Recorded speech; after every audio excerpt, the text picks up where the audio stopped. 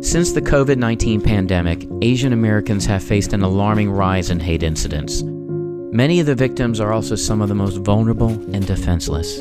So what can you do to help? One way is through bystander intervention, a set of tools that can prevent verbal harassment from escalating into violence. Here are the 5 Ds of bystander intervention. Number 1, distract. Take an indirect approach.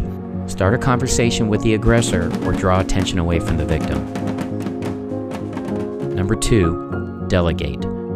Get help from somebody else. Find a person in a position of authority nearby and ask them for assistance. Number 3, delay.